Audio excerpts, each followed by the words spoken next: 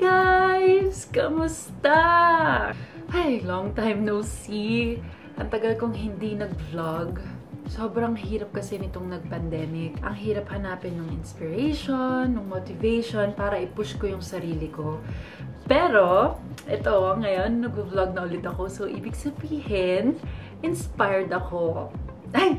Inspired!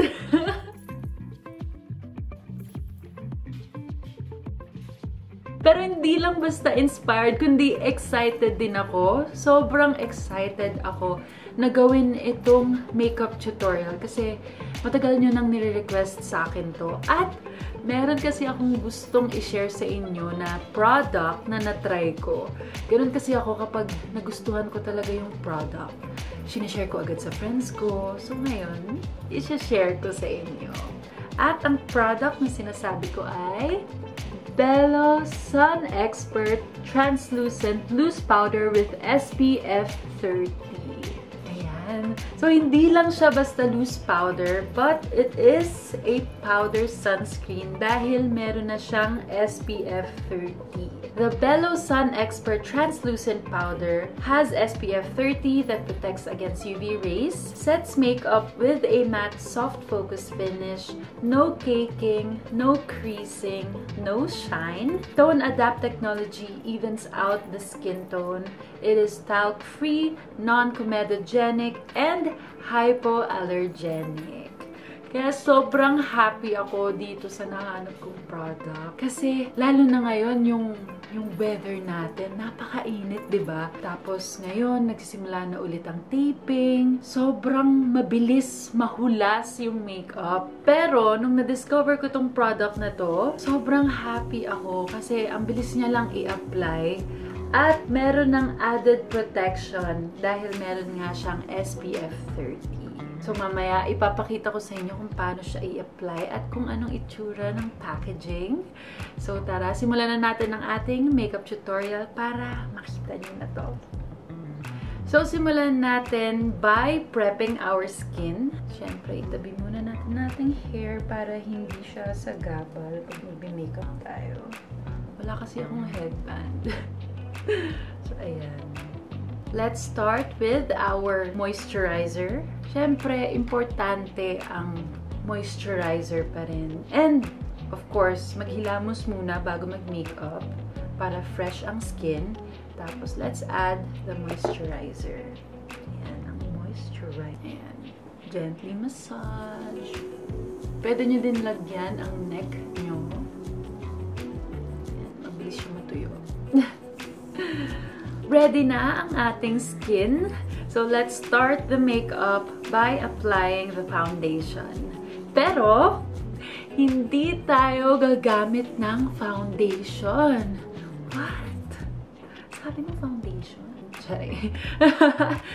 Ang gagamitin natin ay ang Belo SunExpert Tinted Sunscreen with SPF 50. Itong tinted sunscreen ng Belo ay pwede nating gamiting foundation substitute. Sobrang happy ako nung na-discover ko na pwede pala siyang substitute for foundation. Kasi karamihan ng foundation na natatry ko, lagkit nung feeling kapag in-apply ko sa face ko, tapos parang ang bigat-bigat. Kapag tinanggal ko yung makeup ko with makeup remover, may natitira pa. So, ayun yung ayoko. Pero, nung na-try ko to, ayan, nakikita nyo, gantong amount lang ang ilalagay natin. Konti lang. Dahil, mabilis naman siyang mag-spread out. Spread out mo lang siya evenly like this. Ayan. Natatakpan niya na agad ng mabuti yung skin. And of course, may added protection because it is a sunscreen with SPF 50.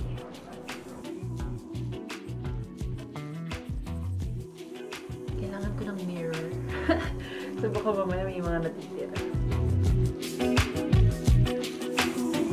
Gustong-gusto kong ginagamit tong sunscreen as my foundation kasi hindi lang siya basta parang may foundation effect, but it also leaves a glow on my skin. Nagmumukhang buhay lalo ang aking balat. Alam nyo ba, hindi kasi ako talaga maalaga sa skin ko.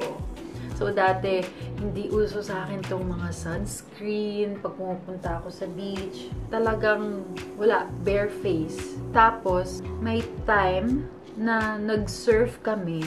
Tapos, tanghaling tapat yun. My God, nabilad ng todo yung balat ko. Ang pula-pula ko, pero hindi siya mahapdi nung time na yun. So, nung mga bandang hapon, sabi ko, ay, ang ganda naman ng balat ko. Mapula-pula, mestiza.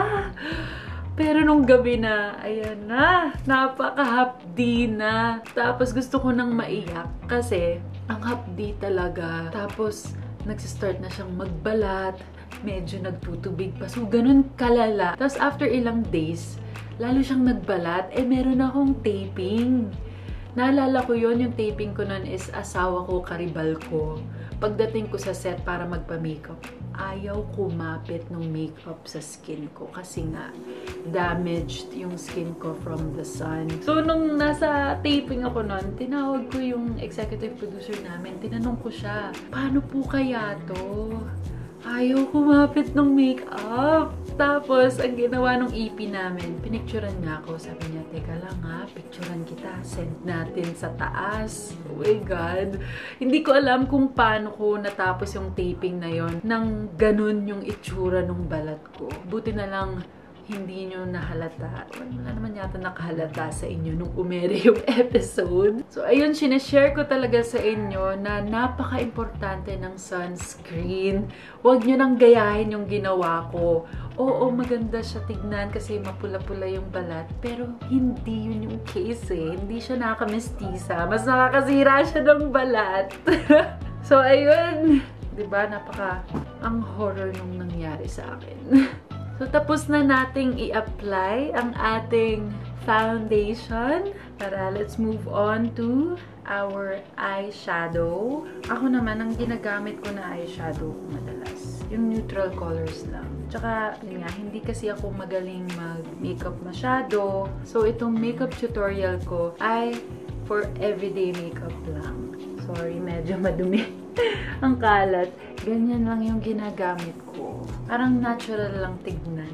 Dito sa video na to, ipapaalala ko sa inyo na as early as now, kung hindi nyo naalagaan ang skin nyo, alagaan nyo na. Tapos ko nang i-apply, let's blend our eyeshadow.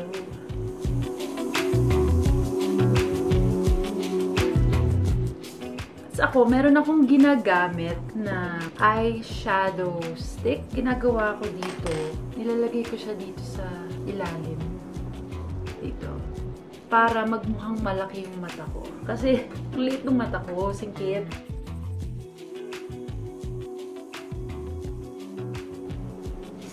Ayan. Ayan. Ayan, no? Kita nyo ba? Merong konting wing. Let's move on to our mascara. Importante na kina-curlash natin ng ating eyelashes bago i-mascara. Ano bang skin type nyo, guys? Kasi ako, dry skin type ako. Akala ko dati, blessed ako kasi hindi ako oily skin. Yun pala, may downside pala ang may dry skin. Pag dry skin pala, mas prone ka sa wrinkles, sa lines, at saka mas mabilis mag-age yung skin mo. Nung nalaman ko na ganun pala yung effect, kinabahan ako, syempre. Kasi, syempre, ayoko namang magkaroon agad ng mga linya-linya sa face. Gusto natin na our skin looks young as we age. Kaya, pinapaalala ko ulit sa inyo, mas maganda kung regular talaga tayo naglalagay ng sunscreen. Nakakatulong ang sunscreens with anti-aging skin. Actually, kahit sa loob ng bahay, dapat nagsusunscreen tayo. Kasi hindi lang naman sa araw nakukuha ang harmful UV rays. Kundi nakukuha din natin yun sa mga gadgets na meron tayo. Diba lagi tayong nakaharap sa mga gadgets na yan. So, pwede din siyang makaharm sa ating skin. So, mas safe talaga na talagang sinasama na sa ating skincare routine ng ating sunscreen. Medyo nabuhay na ang aking mata. Ang sunod ay ang ating kilay. Dito, hirap na hirap talaga magkilay. Kasi hindi pantay yung kilay ko.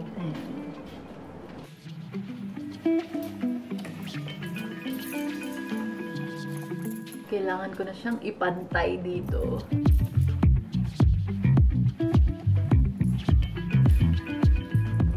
I-blend natin para mas magmukhang natural.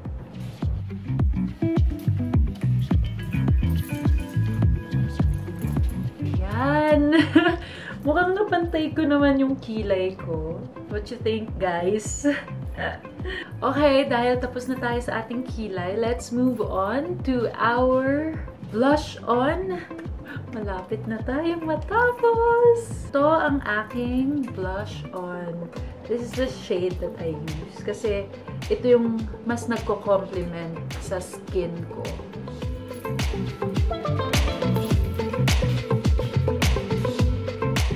Sobrang light. Hindi ko alam kung nahahalata nyo. Kasi nakakapala na ako in person. Tama lang siya in person. Okay? Let's move to our final touch.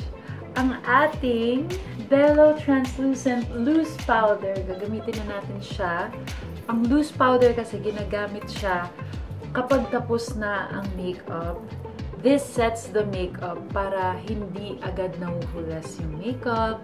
And the loose powder prevents excessive oil production. Kaya ito talaga yung ginagamit pang freshen up ng face. Sobrang cute. As you can see, maliit lang siya. It's really compact. Napakadali niyang dalhin. May kasama na siyang sponge, kaya napaka-convenient. At ang kagandahan talaga dito, not only does the Belo SunExpert Translucent Loose Powder protects my skin because it has SPF, but it is also easy to apply and reapply without having to worry na tatanggalin ko ulit yung makeup ko to apply that liquid sunscreen. Ganito lang siya i-apply, napakadali. Tapos, meron ka pang added protection from the harmful UV rays.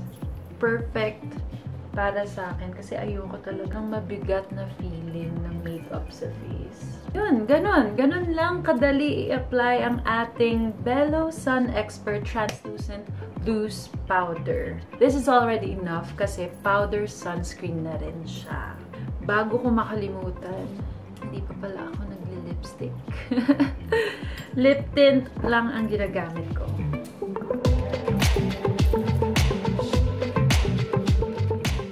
Yan! And we're done!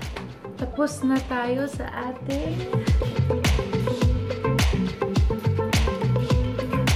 everyday makeup. And this is my everyday makeup. I hope nag-enjoy kayo as much as I did. Sobrang happy ako how it turned out dahil ginamit natin ang ating Belo SunExpert Tinted Sunscreen as our foundation. And we finished our makeup with the Belo SunExpert Translucent Loose Powder for that hulas-free look. It really sets our makeup perfectly.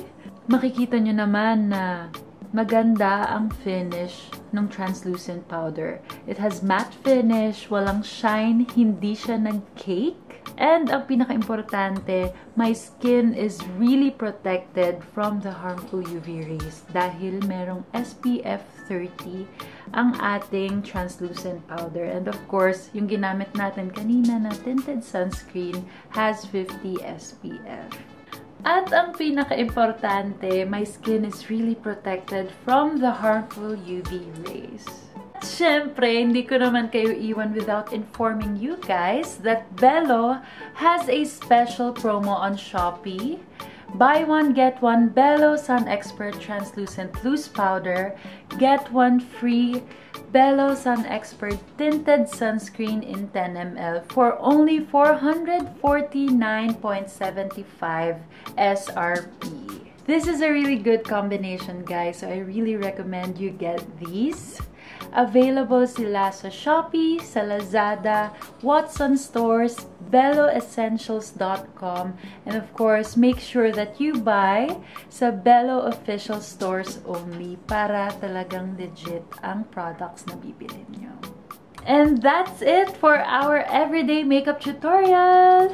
Thank you so much! Sana marami kayong natutunan from my experiences and of course yung mga shinare ko sa inyo na mga bagay na hindi nyo pa alam. Ilagay nyo na sa skincare routine nyo ang sunscreens dahil importante yan dahil everyday nga tayo exposed sa UV rays.